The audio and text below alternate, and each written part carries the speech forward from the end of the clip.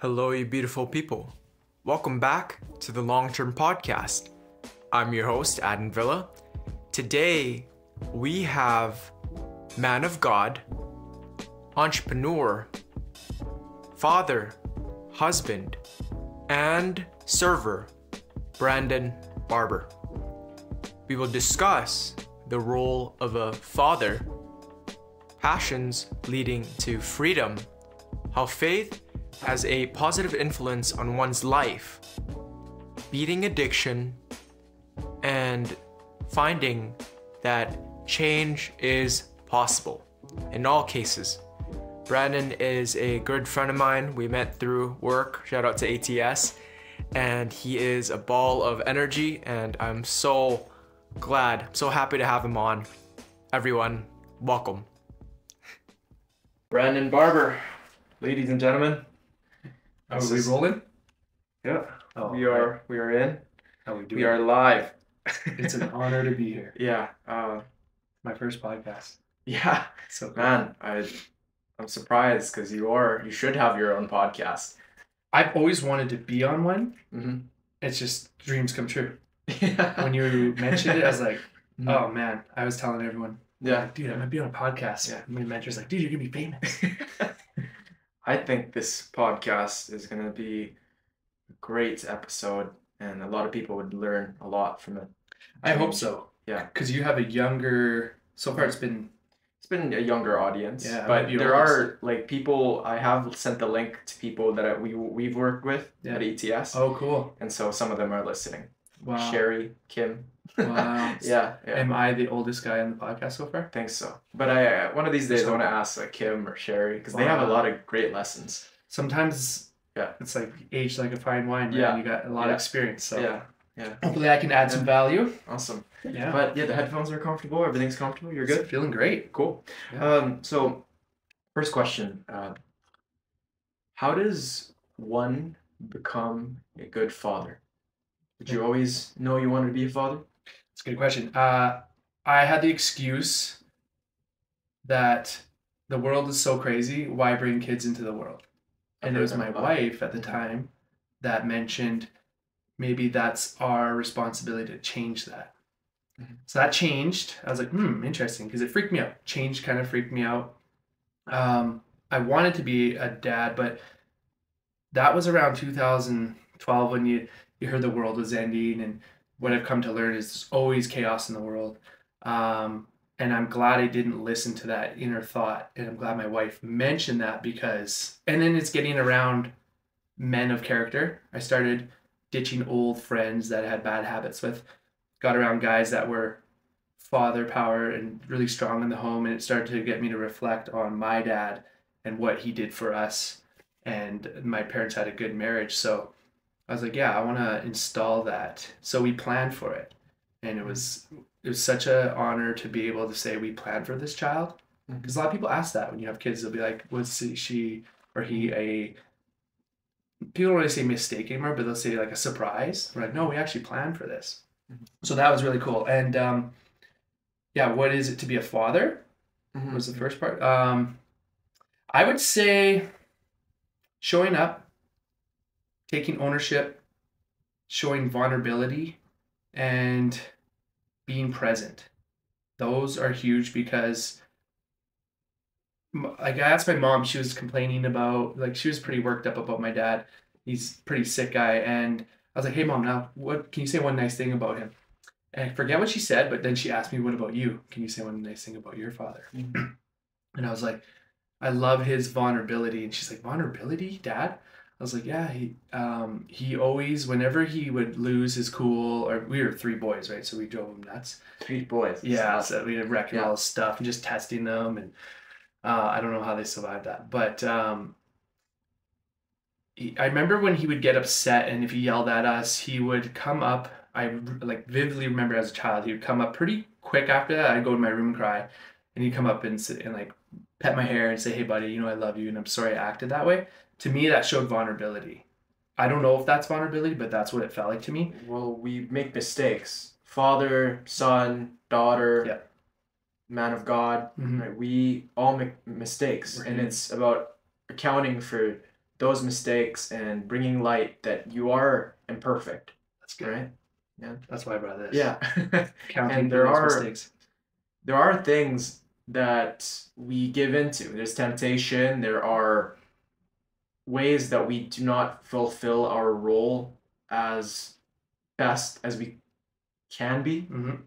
And it's to ask for forgiveness, not only to our friends and family, but to God as well. Mm-hmm. Right?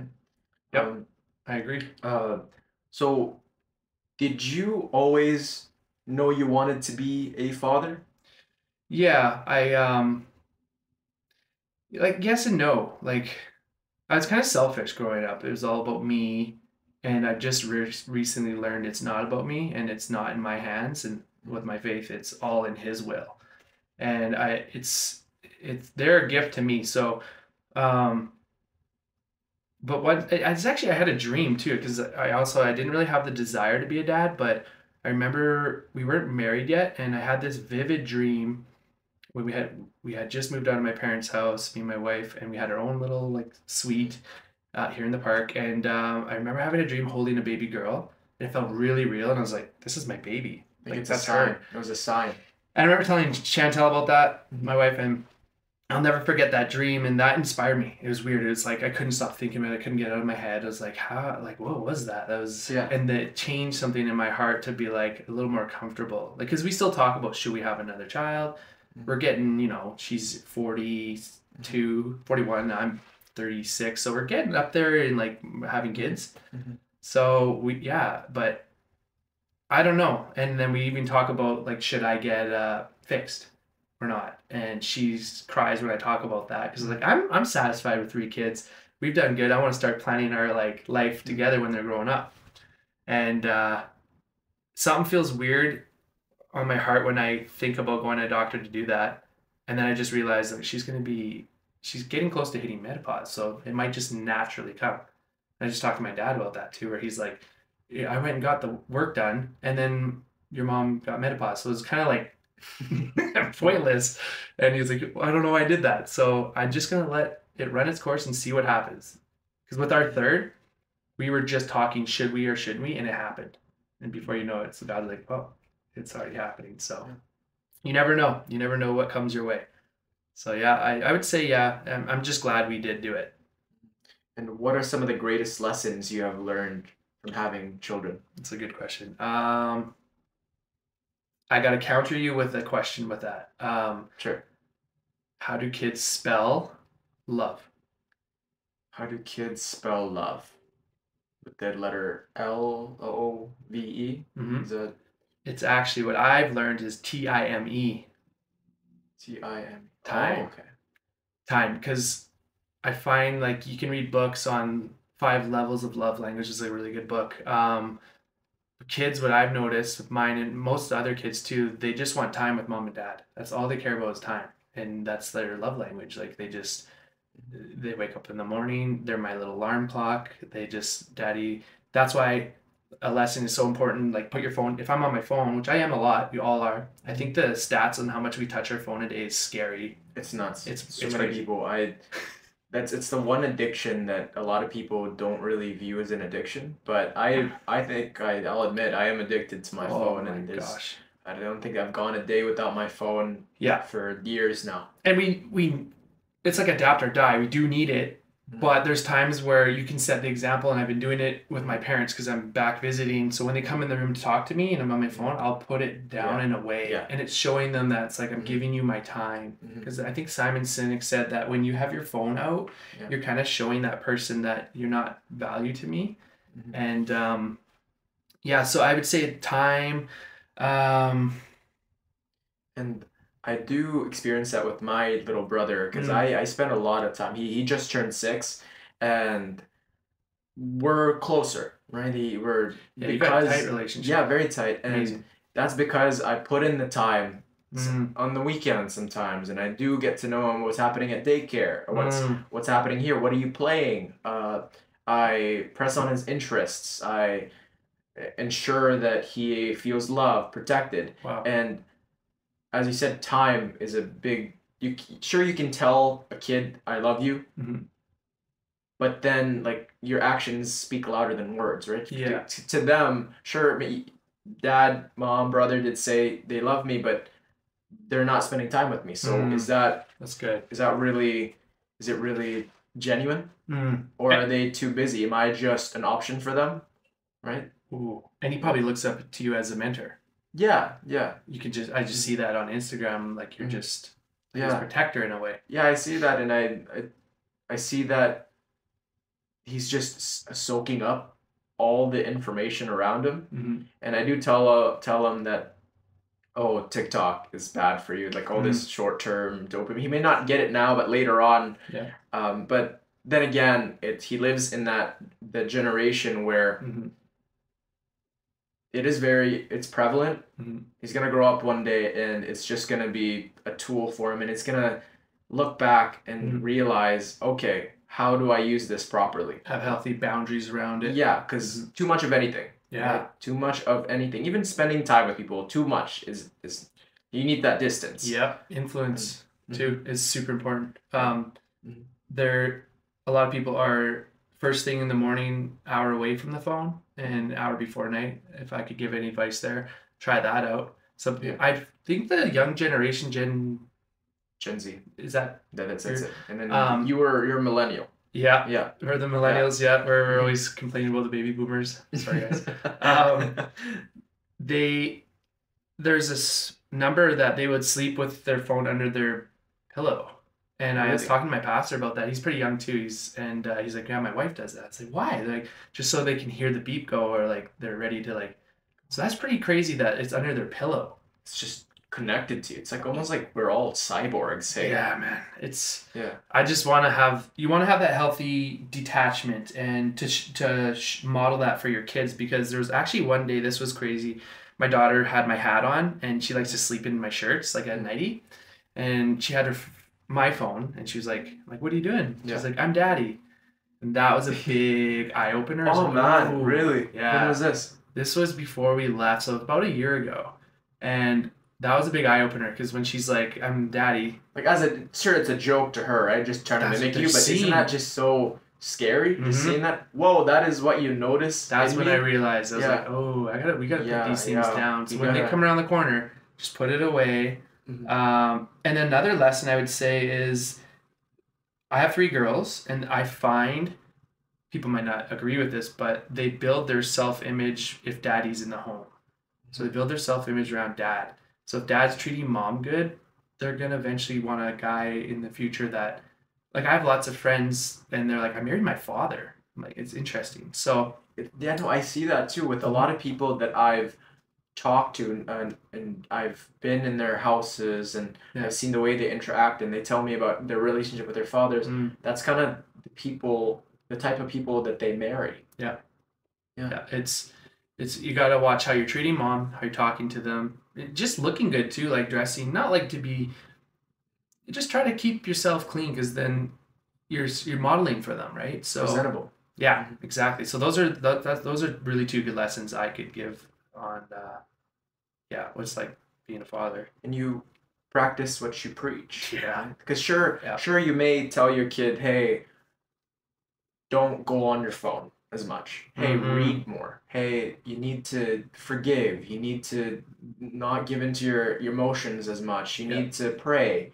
You need to study.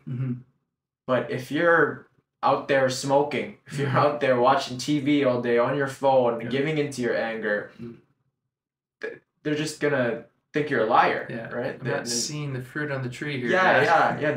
The fruit doesn't fall too far from the tree. And that's one we all have to work on constantly, I think, is like who, and we get that with church, right? Like who are you Monday to Friday and Saturday, and then church? Yeah. I'm kind of a different person, and then it's like, I'm gonna go home and have beers. It's like, you're living 2 worlds, and the kids are watching. My pastor said something that one of his friends remember his parents vividly, and what led him to a really good path was his parents were active with praying, but not pushing it, like you said, like, you need to do this. They would just do it, and the kids would go down and catch them doing that, like just worshiping or just giving into God. So pretty cool. One thing we've implemented as a family here, because we used to be a very kind of broken, toxic family, everybody was disconnected. Sure, there were a lot of good moments, and I certainly had a childhood that was filled with love. Yeah. But at the same time, if the negativity is so much more powerful than the positive, so if you don't try to repair the negativity, it just overtakes the positivity. It eats everyone up. It's like a darkness. Yeah, Sickness. but now before we eat, everybody goes to bed, everybody's got their own prayer. It's gratitude. It's about just forgiveness and asking God to armor the mind, body, soul for tomorrow's challenges. So I think that structure of gratitude, forgiveness, and asking for strength is such a great structure and it's worked and it's made our family so much more just. Power of prayer is key. Strong. I notice when we don't pray as a family, day feels weird and like just your shield's not up. Yeah. That's amazing. You don't feel as resilient. You don't feel as whole. Right? Was that your dad was like, hey guys, here's what we're gonna do? No, I tried to implement that. Was you? Yeah, I don't want to take all the credit about it. But everybody kind of did their own part. Amazing. And yeah, we went from this family of just destruction to now it's never easy. It's still never easy, but still we try our best, and that's the thing that matters. It's the only thing that matters. So I heard that a person isn't fully mature when they don't have kids of their own. Now, do you think this is true? Again, yes and no. For me, I definitely noticed change when I had my first child in 2015. We had Naira, and I remember having a beer and holding her. Like I had a beer and I was like, what am I doing? I had like a coconut bottled beer. I was like, I felt like kind of like a deadbeat. And it just felt wrong. It felt off. And I was like, what am I doing? Like I shouldn't be drinking. I didn't like the feeling anymore. Like, cause I went from drinking, smoking pot like crazy. Like I was a huge chronic pot smoker. Yeah, you were telling me. And then it just started to feel different, and it changed me. And then I noticed with my two brothers, there's difference there. Like one has seems to have more struggles right now, and the stress might be there of having two. And then I did notice with another brother that his attitude has shifted. He's used to be kind of like, I don't even know, not like just like a wonderful person, but it seemed like had a lot of anger, and I just noticed a huge change of attitude after having his first child. And like they're not even married. I don't think he has full custody right now too, and he still has like a good attitude about it. So, and my parents are like, I've noticed a huge change in him since he's had that kid, and I'm like, oh, cool. And then we just saw them recently. I'm like, wow, what a difference. And I don't know what like, I think when you have something that you've created and this comes from me and you're looking at it, see the features it has of you and your wife, girlfriend, it does something to you. It can't not. But I think people will use excuses too. Like, oh, you don't know how hard this is. This is why I drink. It's not easy raising kids. It's just choice. So that's a good question. I just, for me, it definitely did change. Changed the everything. Way my dad described it was just, you look at this baby, and it's not just when you make a decision, right? Whether it be to drink, to not go to work, to just lay around. It's not just you that suffers now. Yeah. You got another person, relying on you, a human being now. I don't have a child. One day I plan to have one. Yeah. All my life it's really been about me. Yeah. But then that's right. Not to the extent of having my own child, but when I realized, oh, I do have a brother, I am a son, I am a friend, and I do see that there is suffering in the world, I was sobered up. And not that I was a big drinker, but it kind of enlightened me, and it filled me with purpose to internalize that, there are people out there. I don't have to just be a father for other people to rely on me. There are friends out there. God gave you that opportunity to be able to help people and to improve yourself and to give to the world. Yeah, absolutely. And it forces you to take your eyes off yourself, put it onto them. It's cool to see my brothers and how they parent, and it definitely brings something out of people. That's for sure. Because responsibility, you have no choice. And you did mention that it is an excuse for people to go down a bad path too. Yeah. Right? It happens. Yeah, the victim of, oh, since there is that responsibility, I'm not ready. I feel burdened. Yeah. I'm flawed. Yeah. Why do I deserve this? Yeah. And there's two choices. It's always choice and perspective. Yeah. My wife gets made fun of a lot. She's such a mama brat, but she wants to spend every second with them. And some people are like, that's not healthy, but that's what she loves. She knows that these kids are growing up before her eyes, and one day they're going to be off doing their thing. So you need to cherish it. And yeah, it's just, it does change us. And yeah, and you have to remember that your partnership, and props to the single parents out there. That's not easy. I don't. Yeah. When I see a single mom, I'm like, you warrior. Like and they're doing everything they can. It's amazing to see that. I see single parents, and they are troopers or warriors. Yeah, absolutely. Because it's not easy for the kid, right? I think people ask, how did you end up the way you did? I think because I had a mother. It wasn't perfect.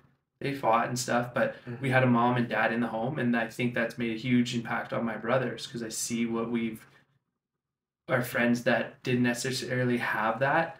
They had no fatherhood in the home, and they've had some pretty huge struggles. A lot of them are in and out of jail.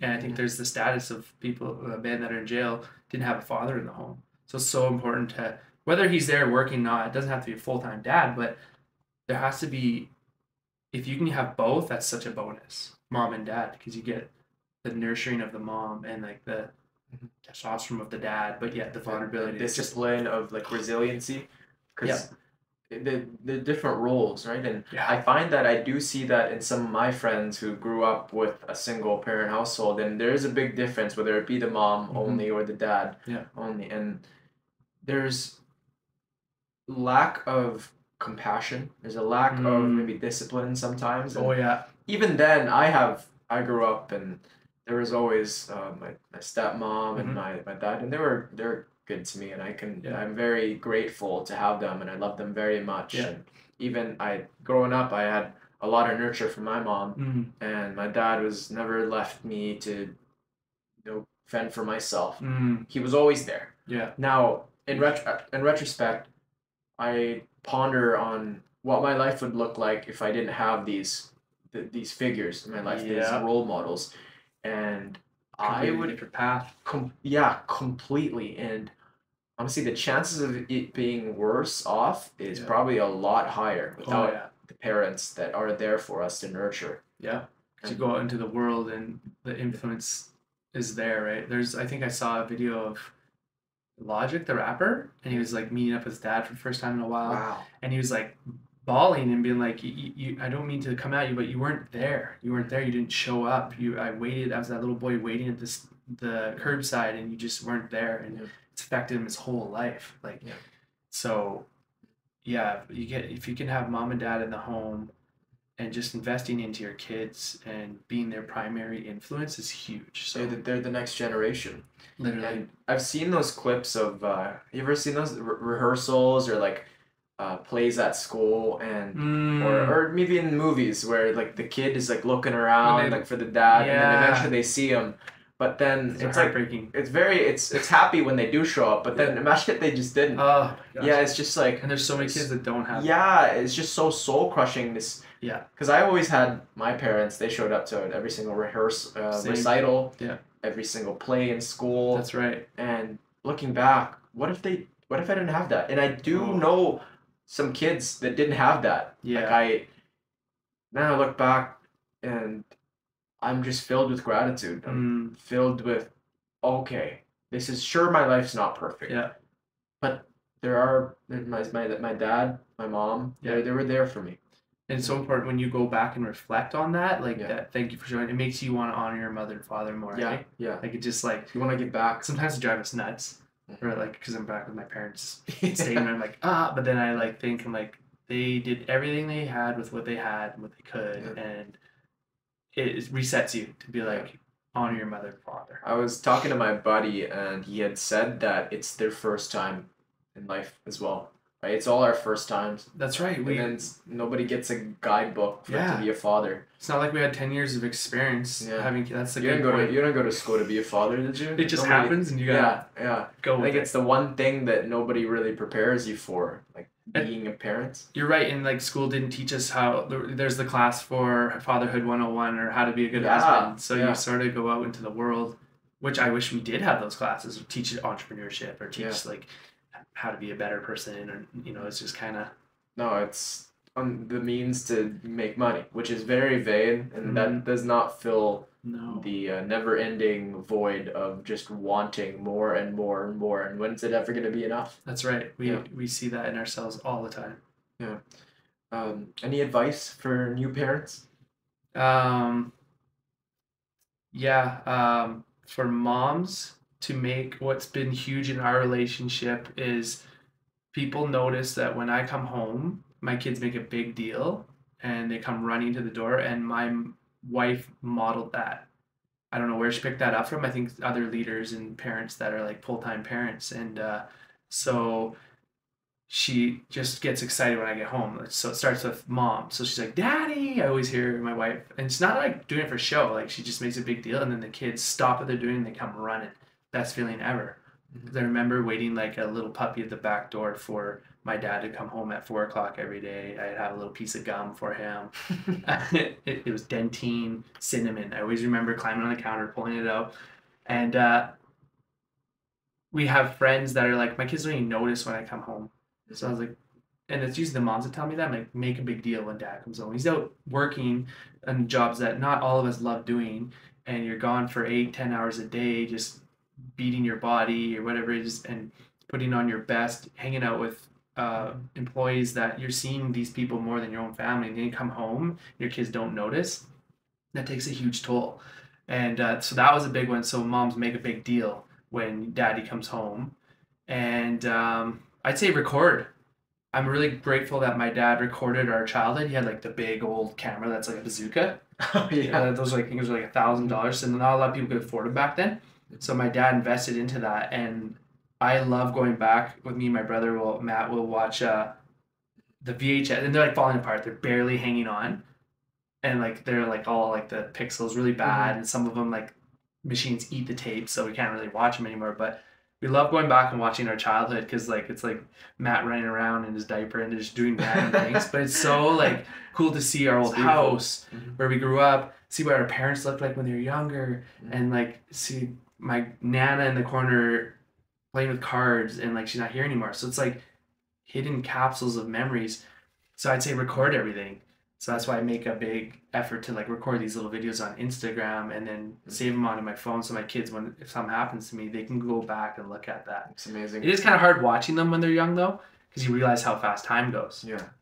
So that's a big one. My dad's been doing that for the longest time too, and at first I was kind of, why are you doing this? I was like 9 at the time, and I'd cover, he'd pick me up from school, and I'd cover my face, and I'd be like, what are you doing? This is embarrassing. Oh, so he's recording you. He's recording me. And then now I'm looking back and I go, why did I act like that? I should have showed my face more. I should have just, he's taken the time, the effort to record me, to make this memorable. Now it's just, I didn't realize it. Now there are a bunch of videos of me, pictures, and I look back and I see that I was loved, and I realized that, it did make a big difference, just the effort. And then he watches it. Sometimes he'll just sit here on that couch right over there, and he'll just watch him by himself. And then what ends up happening, if he does it long enough, people start noticing. It's like, oh my, whose voice is that? They look over, and then next thing you know, the entire family is just watching home videos. It's something very special. Yeah. It's so special. I'd say record as much as you can, especially at the younger ages too, because it's like Jordan Pierce says, there's that peak moment from like 1 to 4 that you don't get back. Like rapid growth. Yeah, man. Yeah. It's like, I can't believe my oldest is like 8 going on 9, and like preteen. That's the one thing. The one, I know social media can be too much, and like we said, too much is horrible for you. Yeah. But the beauty of social media too is it's up there. Yeah. Right. It's just data, memory, because your mind isn't capable of storing all those frames. It's crazy. Now you've got a video that can like storage that can store tens of trillions of terabytes in your hand, like in your hand, or as little as just a little memory stick too. Like from the bazooka. Yeah, and that's the beauty of it too, right? And you look back and you realize just maybe at that, like some videos I look at and even videos from like last year or like a couple of years back or even last week, and I'm looking at these videos and I wasn't maybe mentally I wasn't all like sound. Maybe I was worrying about school. I was worrying about okay, my place in the world, worrying about am I good enough? But then I was like smiling, I was this, but then I look back and I go, why am I worrying so much? I'm blessed. I've got everything in front of me. Why do I feel so heavy at that point? But then I realize I didn't need to.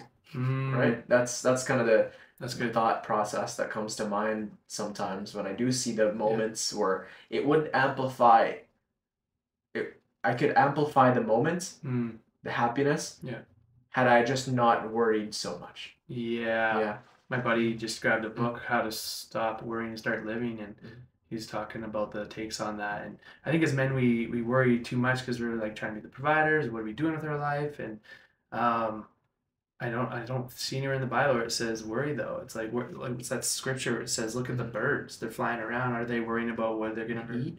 And I've noticed that the more you dive in with faith, you do see His blessings. And I know there's like you get asked a lot. I'm sure you have. If God's so great, why is there starvation? Well, do you have an Xbox at home? Get off your butt and go do something. It's for us to like make a difference. Let's start looking into feeding people, and let's not waste our food. How much food do we waste, right? Like I try to eat every last grain and teach my girls. Like I'll show them videos of all sorts of countries that are struggling with kids are starving, and I'm like, these kids are eating out of dumpsters. So like, I see that. Yeah, it's perspective, and gratitude is such a huge thing. Go back to like what you have, right? Versus, I think there's a good quote. Sorry, I'm going off topic here. I'm ADD, right? No, it's not off topic at all. What's the quote? Your worst day here, someone's praying for. So like on the other side of the world, someone's praying for what you think you're going through is the worst day that they're praying for. Like I wish it was that easy. But we think it's hard. A good meal. A shower. A moments in peace with family. Clothes on our back, clothes, like roof over our head. It's this is even this podcast. I worry a lot and go, oh, what if nobody listens? What if it's just me and I'm a clown? People are making fun of me. But then it's like you're doing something. This is luxury. Right?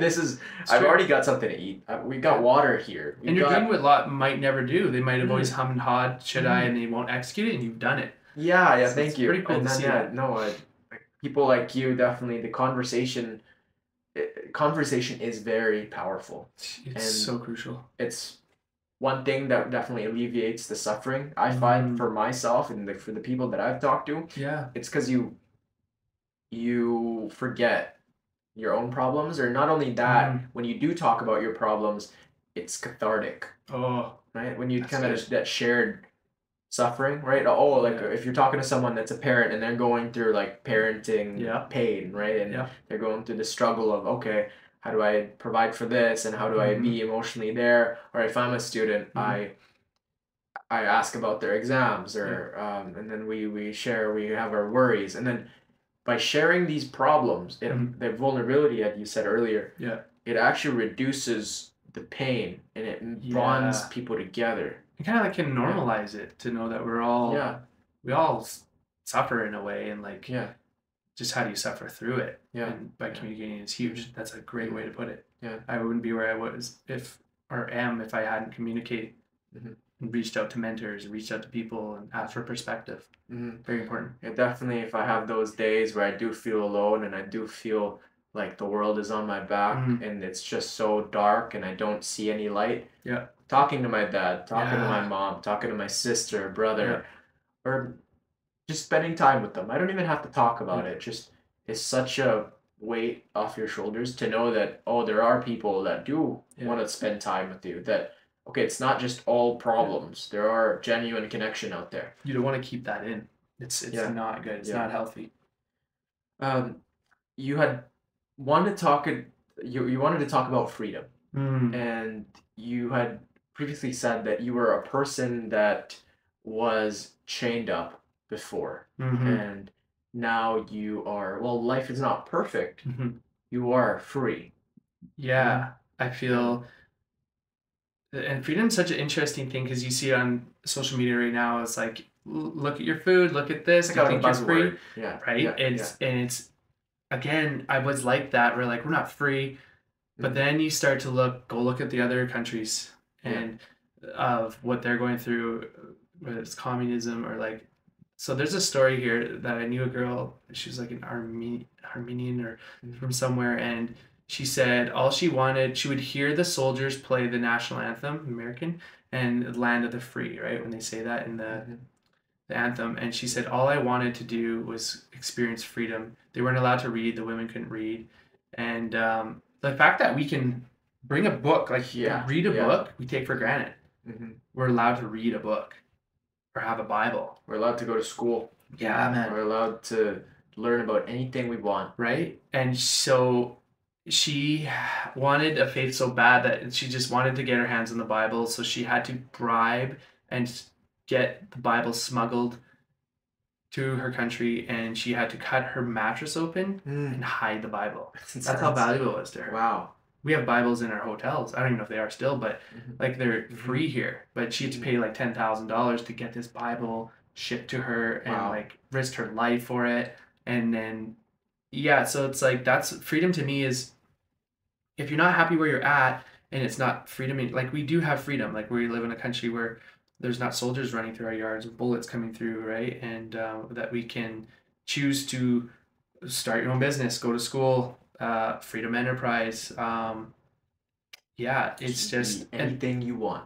Yeah, literally, and dreams come true. I think manifestation of writing things down, pen to paper, give it to God and say if it's in your will. There's things that if you write down, let's say 10 things that you just desire, and it doesn't have to be materialistic, but lifestyle. I remember in one of these books I was going back and it said I would like to make 10,000 a month.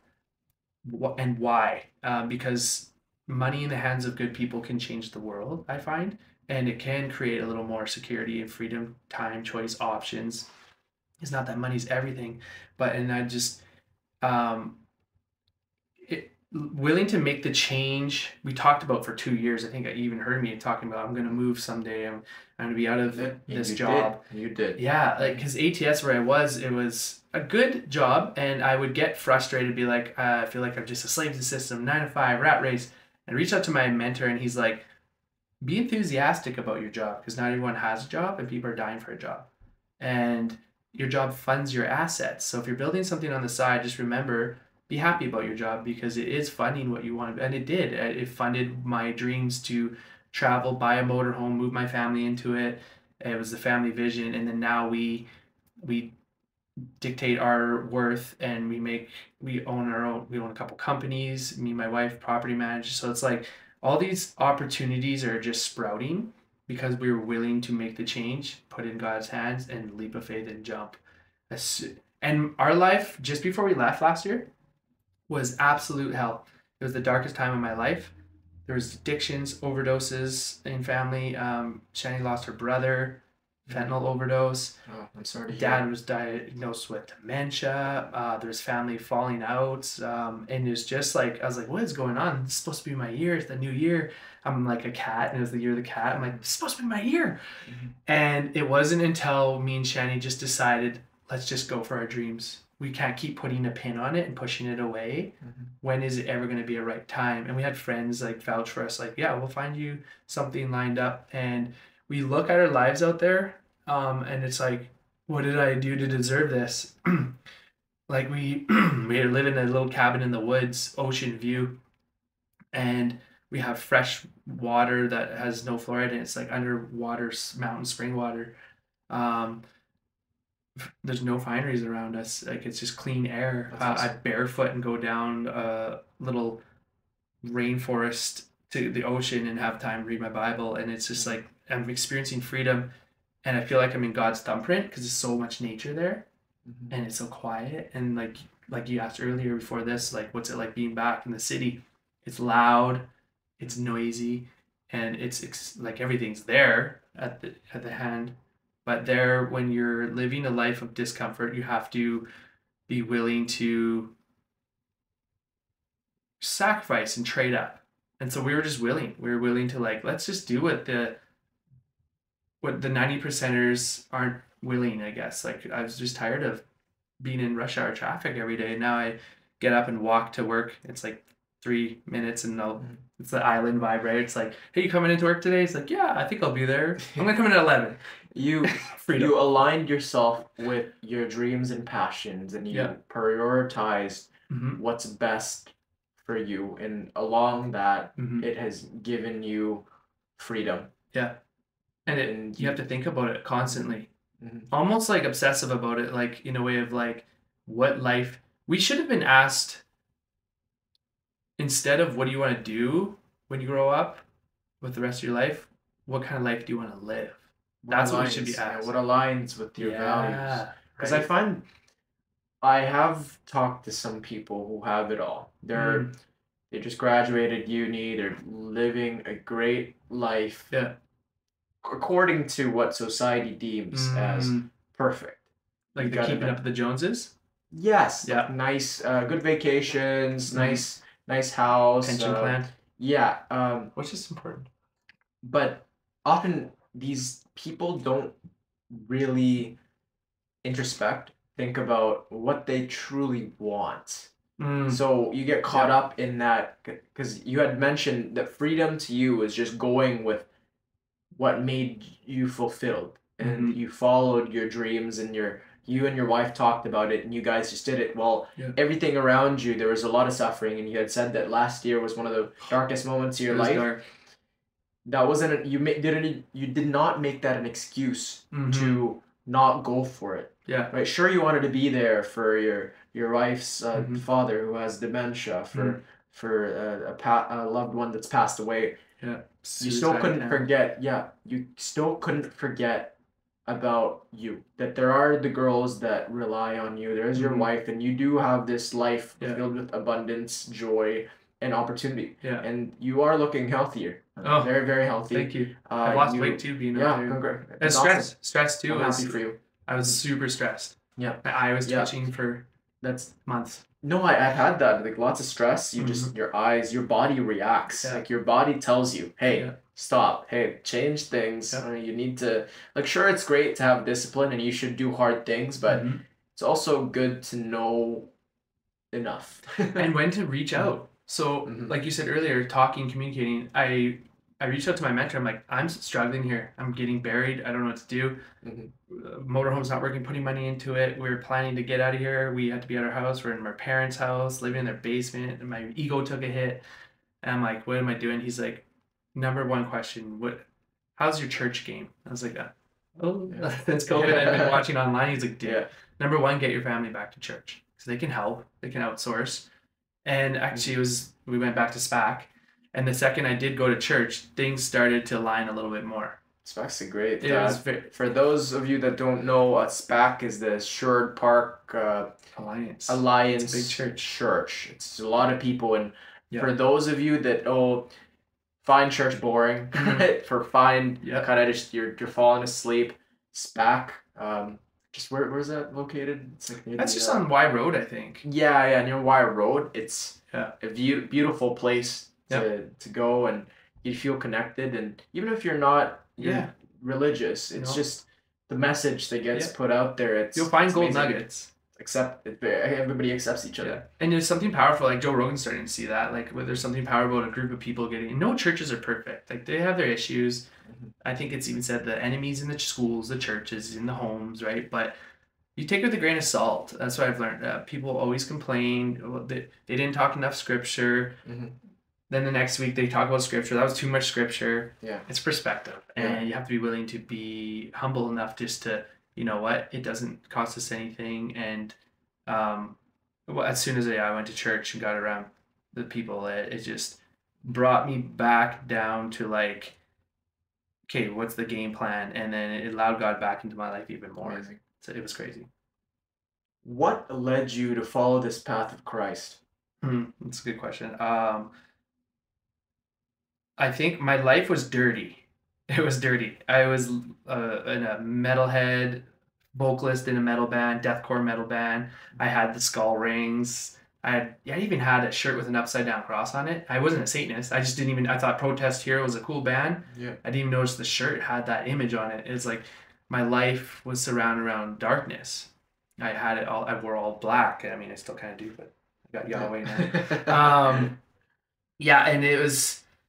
I think the seed was planted when I was a kid. I would hang out with my friend, my neighbor, and they would go to church every Sunday. And I remember I was like, I want to go. It was my choice. It wasn't pushed on me.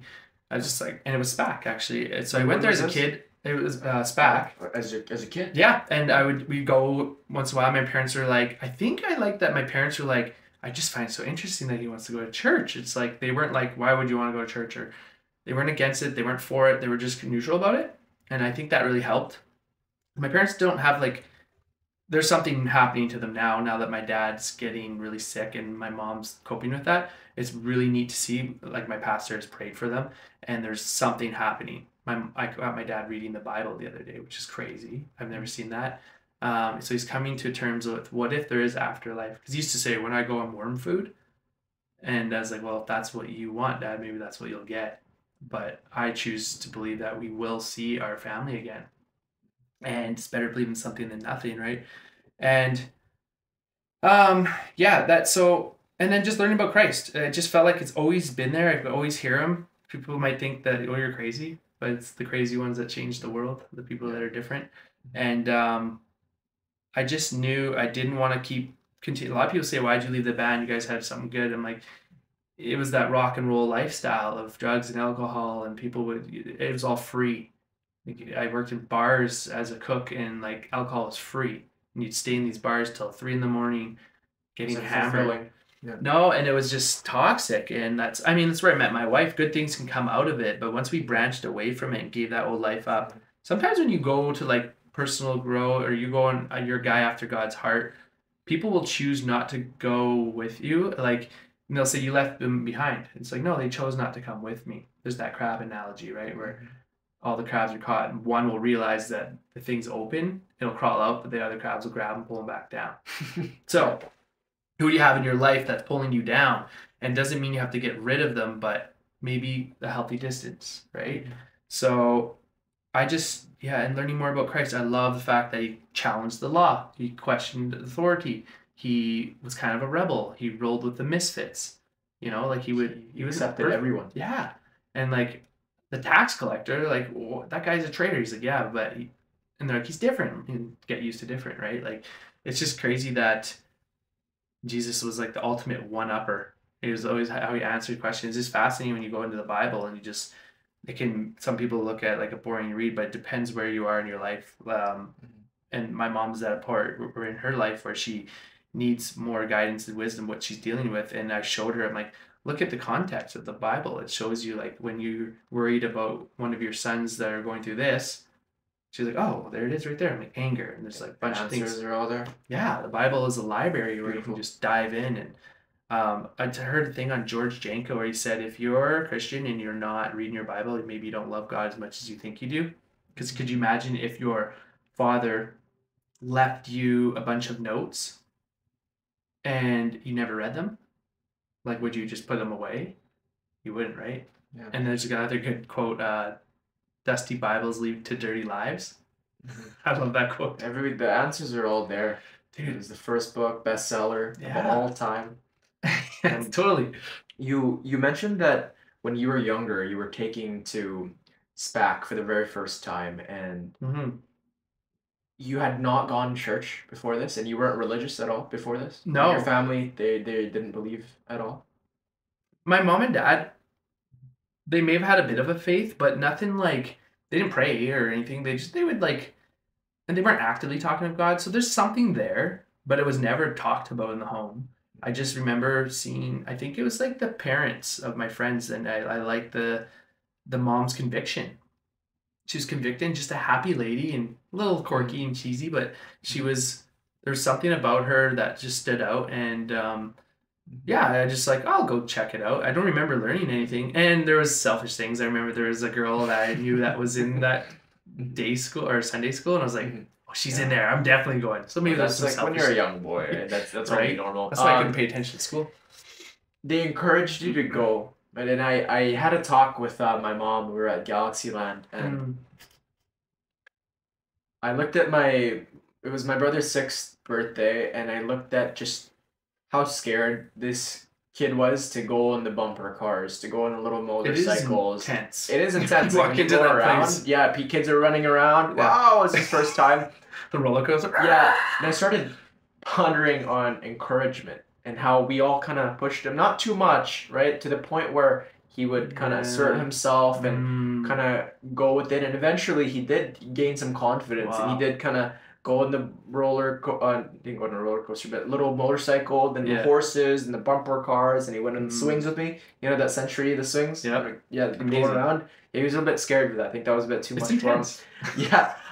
But encouragement, like, had your parents told you that, hey, don't go there. Hey, don't do this. Hey, don't be nice to other people. Hey, you don't have confidence in yourself.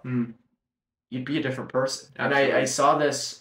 This just came to mind to me that there are some people out there that I know that do not have any confidence at all, and I always wonder, were they encouraged by their parents, or is Christ in their lives, or do they have something to stand for? That's right. And I think that encouragement, the big push, the big support system is so crucial to all facets of life. That's what I love about friends, and ponder on the people in your life that are rooted and valued, like they're deeply rooted with their values, and if they're not easily offended, then you know they have the confidence. And we live in a very like hashtag offended culture. I'm offended by you being offended. We are very offended. That's why I always watch my mouth now. Like I don't make as many jokes as I used to, or with strangers. Know your crowd. Yeah, you gotta know. Okay, is this person just gonna go to the HR, or is this person just gonna hate you? Yeah. But yeah, no, Christ is beautiful, man, and He's taught us so many things, and even if you don't fully believe in Christ, you don't believe in an afterlife, embodying what He's all about. You don't have to do anything. You have nothing to lose. Like, my mom was saying, I sent her a video, like, because I baptized my niece in a beautiful, actually it's a place called Jordan River, which is incredible. DC. That's awesome. Yeah, beautiful place, mountain rocks everywhere, and she was just going through hell too, and she's ready. And so baptized her and my 2 daughters. And I sent my mom, she's like, what are you doing there? I was like, just baptizing. She's like, I'm really thinking about your dad and afterlife, and I think you should baptize him. And I was like, it's actually easier than that, Mom. She's like, what do you mean? I was like, all you have to do, like, let's say Jesus is knocking on your door. Instead of just keep not answering the door, you just have to let him in and announce it. Like, I looked up the verse. I was like, this is, I actually left it out by accident. That's what my dad read yesterday. He was reading that. So she's like, can you talk to him? Can you talk to him? And I'm like, well, it'll come up. Yeah. I don't want to force it. And I accidentally left that verse out because I was going to show my mom. And then I went upstairs and we came down. He was reading it. So it's just crazy that he's like, and it's just, all it is just confess that you have a Lord and Savior and let him into your life. Incredible. And you're saved. You will have eternal life. That's it. He died for our sins. The Lord shows up in some people, so... and talks to people. It's amazing. It's... You see the beauty in life once you start looking for things that are of positivity, that are of meaning. Yeah. There's meaning to every single thing that we do. Yeah, and to be bold. To step out and, like, so I had a buddy at ATS actually, and he was atheist, and he was brought up Catholic, and I think it was just pushed too hard on him to the point where he just wanted nothing to do with it. And we'd debate about God and this and that, healthy debates. Until one day I was like, are you okay? And he's like, oh no, my dad is tried taking his life last night. And I was like, do you want me to pray for your dad right now? And he's like, yeah. I thought for sure he'd be like, no, it's okay, don't worry about it. In your head, you have that battle of being vulnerable and being like, should I pray? And I've chickened out a lot on this, but you don't know what that moment of, what's the worst they can say? No. Yeah. Like, I know no, I don't want to. No, I don't pray for me. Yeah, and usually people are nice about it, like, no, I will, and then be like, okay, give me his name, I'll pray for him when I go home. But it's something when you put your hand on someone and you do it right then and there, and I could just feel a relief come off him. I don't know if he was saved after that, but I just know that I did my part. And the power of prayer is so important. So, you let Jesus in your life and watch what happens. It's amazing. It's amazing. Change person. Incredible. How did you overcome addiction? That's another one. So when I got baptized, I knew that I was like, I made a covenant with God now. So I let him in my life. And I think for a while there, I thought baptism is what was going to save me. But then I realized it's more of like a declaration of like, hey guys, here I am.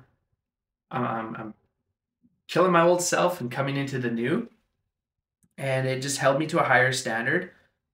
And it's like you make a promise with somebody, you don't want to break it, right? So like I want to do, and I still struggled, like drugs and alcohol, but it was having kids too. I remember Naira like holding her with the beer, and it just, you have to. I reached out to my mentor and I was like, hey, I have like porn addiction.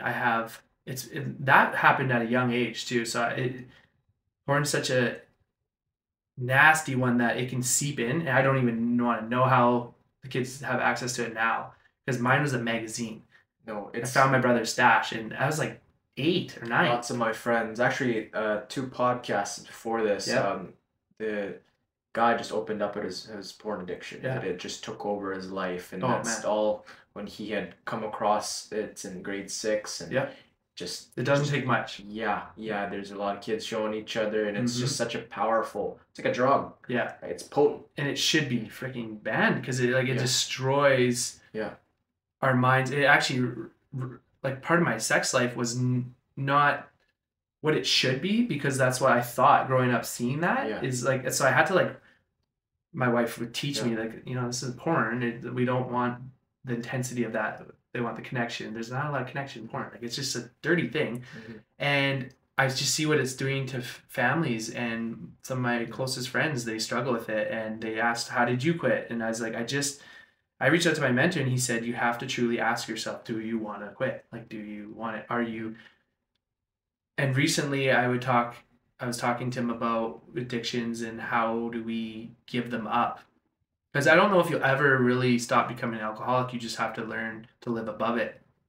And he said something very interesting. He said, because he's like, are you on the throne of your life, or are you putting God on the throne? Have you pushed God off? So if we're about our addictions and drinking and everything, me, whoa, I, we're sitting on the throne of our own life. So we've removed God from it. So what we need to do is put God back on the throne. Hey, God, help me out here. I'm struggling. It's not serving me. Put you back on the throne, and that will do something. That's made a huge difference to remind myself, like, am I sitting on the throne, or am I allowing God? And so, addictions is a tough one. Everything in our society wants us to go towards sin. We got married in Vegas, which is like Sin City. I kind of regret that, but like, we didn't know, and we done things in the past that my dad knows about somehow. I must have told him, and he's like, well, I would never do that. And I was like, well, congratulations, you're a better man than me, but I am a sinner and always will be. And we're always going to screw up, make mistakes. Just have to give it to God. I give it back to him. And I just like sober me versus not sober me. And then when if you go to a party and you're the only sober one, it's alarming. You get to see just how dumb, how it's scary. It's like, I was that guy. Yeah. You look over there and like, what is this guy saying? Oh, why does it doesn't look fun. Yeah. It doesn't. It's so accessible. Alcohol is everywhere. Look how many liquor stores are in everywhere. It's one of the only drugs that are accepted. And it's one of the only drugs where if you tell people you don't indulge in it, they wonder if there's something wrong with you. Is that crazy? It does expose people. Sometimes when you're like, I'm going to quit, it forces them to look in the mirror. And like, you look, like during COVID, you couldn't go to certain places, but alcohol stores were open. Yeah. Cannabis stores. So it's like, it was included in the what was it called again? There was There's like restaurants or like Yeah. fast foods, they were open, and that's along they kind of categorize that with alcohol as well. Like this is a need. Everything for your soul that's good Yeah. for your soul is not allowed. Yeah. Massages, Yeah. church, Yeah. acupuncture. It's like Yeah. no. Yeah. And then, but you can go And get you hammered get at a some- bar yeah. as long as we put you in a little Yeah. booth. But yeah, it's Yeah. and I just like I just ask myself like, is this sinful? And you'll get the debates too, like is drinking a sin? Mhm. I don't think so, but overindulgence, drunkenness, that's when it becomes an issue. So you went about life and you thought that you were all alone. But as Mhm. soon as you saw that these flaws that was stored internally were of substance that you can get rid of through Christ, Mhm. having that higher power Mhm. to be able to look after you and Mhm. guide you Mhm. has liberated you. Oh yeah. Yeah. Did I kind of absorb, did I? Yeah, I like the man I become, and you just replace things. Like instead of drinking all the time, do smoothie, replace it at the gym. But then sometimes the gym addiction will happen where it's like, then I've lost friends to steroids and stuff, right? So it's all in like the moderation. Don't go overboard because like when you replace one thing with one thing, it can go take over. So it's a balance. You have to have the balance. I've just replaced like drugs for ADD with meditating and Amazing. barefoot, and like you've done like today I went out in the snow barefoot and just did some qigong. Yeah. And just exercised. I felt amazing. My feet were freezing. It felt so good. And we were talking about the daily habits. Yeah, and like advice for addiction is Mhm. put the big guy back on your throne. Yeah. It's not like a willing of like, because what I used to say and my friends that struggle is I can't. It's not I can't. They're just not willing yet. Mhm. And you have to just look, is this serving my life? Is this gonna help me down the road? How many people have we lost to, I just lost a childhood friend to liver damage, which is crazy too. So this is another sidetrack. If you have someone on your mind, you're thinking of them, reach out to them, because you have no idea that I believe that's God or the universe, whatever people believe, but I think he's putting it on your heart, because I was doing a wedding and on the island there, and I kept thinking of Leah. She's like my childhood friend. Like she's popping up in my dreams. Again, the dreams, very vivid dreams, and it was like us playing around. I'm like, and it was almost like every night I was dreaming of her. I'm like, why is she coming into my dreams? It's so weird. And I remember thinking that night, I was like, I should reach out to her. I know she was struggling with stuff. And I kid you not, the next day, my mom, I got the message, the text that everyone dreads, and hey, Leah is in the hospital, and she probably has 4 or 5 days to live. Her liver's failing. And I was like, I've been having dreams of her, and she's like, well, there you go. And I really regret not like I could save her, but I just wish I would have reached out. She's on Facebook. I could have. It could take just 2 seconds. So if you're thinking of someone and they're on your mind, reach out to them. You never know. What are the daily habits that you embody now? It's changed a lot. I'll do. I wait. I'm spoiled too. So my girls bring me coffee in bed.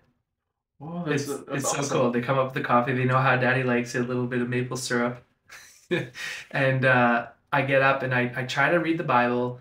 I get distracted. Try not to grab my phone, and I'll just go into the Word. And I like to read the Word with the girls, right? And then we pray.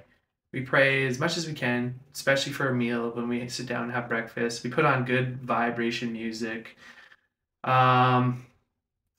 Yeah, I'll do a little stretching with them, prime their brains, because we do homeschooling, so that's a fun thing too. And we just get them ready for the day, and try not to start a day in chaos. Just be slow and attentive and be there. And everything go like gratitude list is huge. Wake up and just write down 3 things that you're grateful for, and ask God to move you through the day, help you through your challenges, protect you, because you never know if you're going to make it home that day when you go to work, right? It's not set in stone. Not guaranteed that guaranteed. your safety is Yeah. prioritized, because you never know when life will just be gone. Yep. And the fact that you've woken up today, the fact that we woke, we've been blessed. You know, the enemy wakes up and oh no, Advin's awake. Yeah. You know, like he doesn't want us to get out there and be positive and shine brightness and be the salt, right? So, yeah, I just try to do things that maybe other people aren't doing, like go barefoot and walk down this path to the ocean and then just read a book, 15 minutes to a book, or a podcast, something positive, garbage in, garbage out. So what are you speaking? What are you listening to? Be careful what you're listening to, right? Sometimes I'll just go through my list and delete songs that I'm not good. But prayer is first, eating good, drinking the water, yeah, just taking my vitamins and just taking care of my body, my mind, and health is, I think, crucial. Daily routines are important to write down like what you want to do. I do a little qigong exercise that just gets everything going, and yeah, prepare for the day. Make your bed. Start with making your bed. There's a book called Make Your Bed First, and the little win of the day starts and does the ripple effect for little wins. Snowball effect. Yeah. So they have to do in the military. The first thing they learn is like, I think, is make their bed, and like to a T. So that's a big one. You're doing everything that you can for success, and you prepare your armor, your mind, your body, your soul with the right tools so that you can give to the world. Yeah. And you have gratitude, you have gratitude's huge, the connection, the authenticity, just following your dreams and purpose. And this has given you a lot to work with. Yeah. Yeah, you have to, and like if you don't stay diligent and obedient in the consistency to that, you'll slide off really easy. Then you're not eating healthy, and then you're, you know, like if you don't stick to the routines, it's easy to go off course. So you want to try your best to, for me, it's just to stick to it. I have daily readers are good too, like journals and stuff. So it keeps you on track if you're a checklist guy and you want to check things off what you're doing throughout the day. Like devotionals and stuff. So there's always things you can do to start your day. And I think the earlier you can wake up, the better. I noticed my days are better. I still struggle with that though. I have been so spoiled because ATS, I would wake up at 5 a.m. to get to work. It's still dark out. Leave my kids. Didn't even say bye to them because they're sleeping. Then come home to like have a few hours with them. Now I sleep until 9. And then they're bringing me coffee in bed. So like I've been a little spoiled, and the lazy starts to seep in. So I'm like, hey, you know what? I do like to enjoy the sleeping in, because I used to say I don't want to wake up to alarm clock anymore. Now I don't. So it's cool. Like I start my own day, but you can easily get into a rhythm of like complacency. So you gotta be careful of that too. Yeah, it's just trying every day, right? What works, what doesn't. That, yes. And just never tweaks. Yeah. Little tweaks. Yeah, what's big for me is self-introspection. I haven't heard that word. Yeah, I at the end of the day, I ask myself, okay, what's something that I can improve on? What's something that I did or I am doing that I know is bad for me? Ooh, self-analyze. Yeah. Assessing. And there's a lot of answers that come up. There are times where I am tested and I do indulge. I do choose the path of least resistance. And you know what? I ask for forgiveness, and I try again the next day. And then the next day. Because I feel when people put too much guilt into the mistakes that they do, it just turns into this whole catastrophe.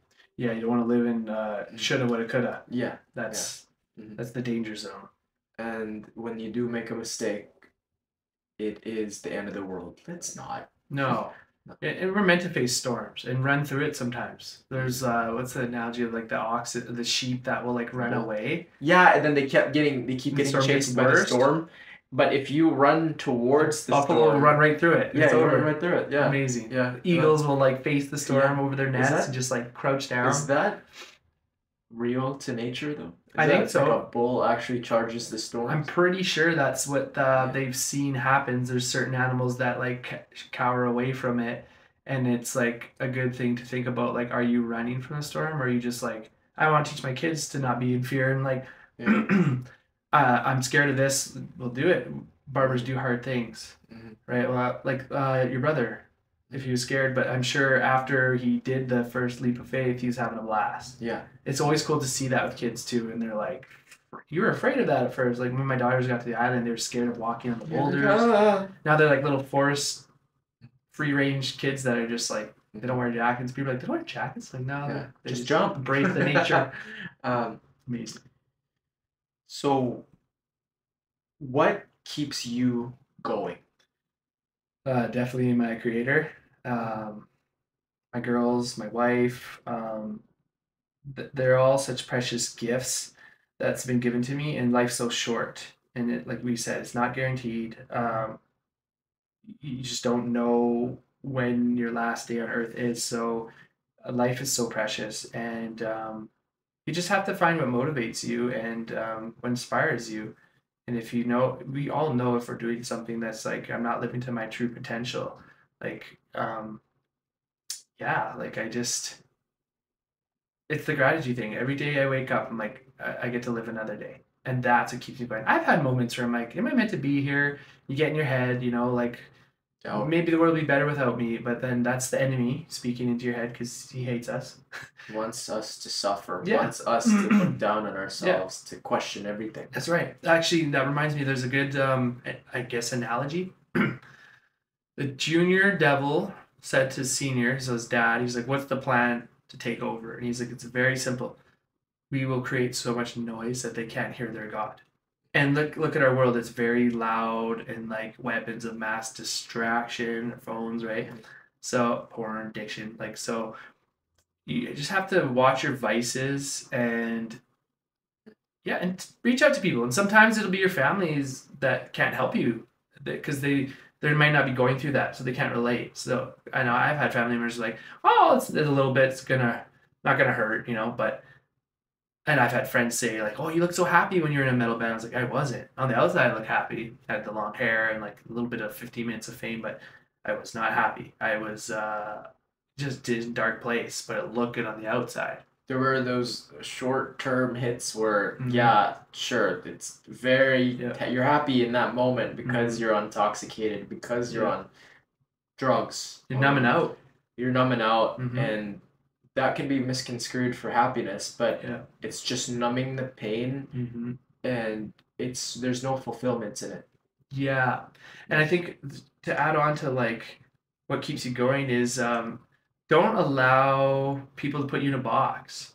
So if you're a Christian, you're gonna be, oh, you don't like gay people. I love gay people.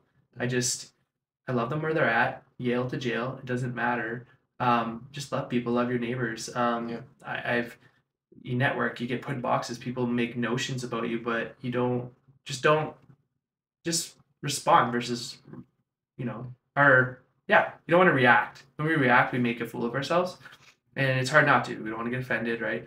But that's another one that keeps me going is if I've been labeled with ADD, let's use it as a superpower. I don't look at it as like a disorder. We were hopped up on sugar as kids eating cereal, and then you go into a classroom and the kids can't stay still. They're distracted. So what if it's something with your brain? You just look at things a little differently. So that's one that helped me out a lot, for sure. I keep moving. How would you advise someone that wants to make a big change in their life? Is change possible? Yeah, I think it's necessary and extremely important because change freaks people out. No one seems to like change. But then when you do it, you're like, well, that wasn't so bad. Every change I've made in my life, there's been more I'm glad I did it than regrets. So I think it's necessary. It just depends who you want to be. If I hadn't made the change to pack up my family and move, and they wanted it too, I don't even know. Yeah, like if I didn't have kids or if I didn't have mentors in my life, I don't think I'd be married. I wouldn't have kids. So if I didn't have the right people in my life to be willing to make a change, and I think it's just like, I think there's something here of John Maxwell. That's why I brought this, because I knew we would discuss some change. What is it right here? Just a quick little one. We can change our whole life and the attitude of people around us simply by changing ourselves. So it starts within. And this, you can have this too. This is a bookmark. I made an ATS a while back. And thank you, man. I think the front part's about this? change. You can even read that out. I actually put stuff like this on my wall. This one here on this side is changed, but check that out. One? Yeah, I found that this morning. I was like, oh, I'm bringing that to admin. In order to change your life outside, you must change inside. The moment you are willing to change, it is amazing how the universe begins to help you. It brings you what you need. Cool, eh? Yeah. Yeah, that's awesome. Yeah, keep that. I mean, thank you. Change is necessary. If you're not willing to change, I find you are stagnant, and then you'll just. I'm not willing to be. I don't want to live a life of average. I want to live a life of adventure and you have to do the things that make you uncomfortable, and that's when like real change happens. If you're willing to step out and leap, that's when he'll send the blessings. True growth happens is when you are under immense pressure, when you are uncomfortable. That's how diamonds are created.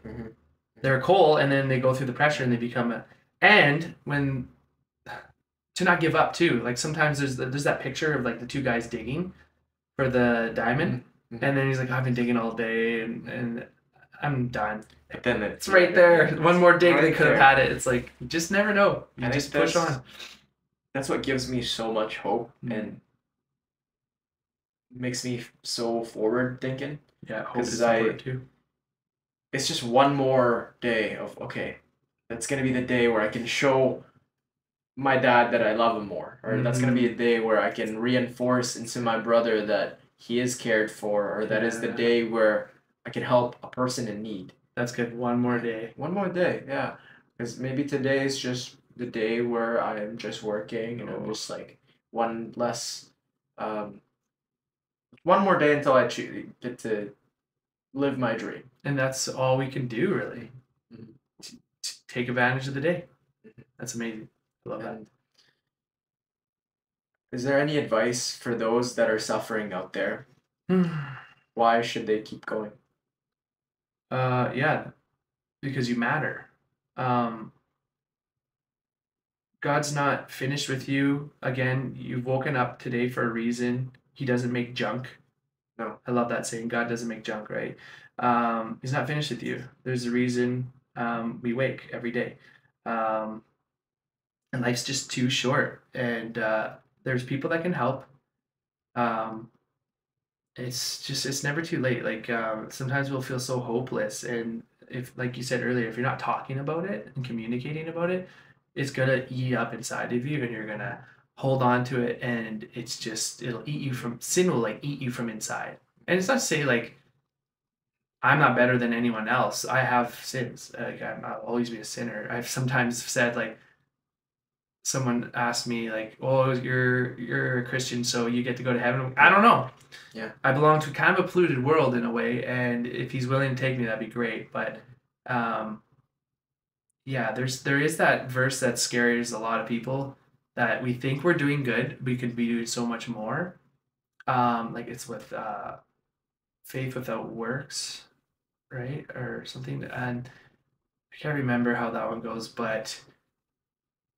We can be doing so much more, and a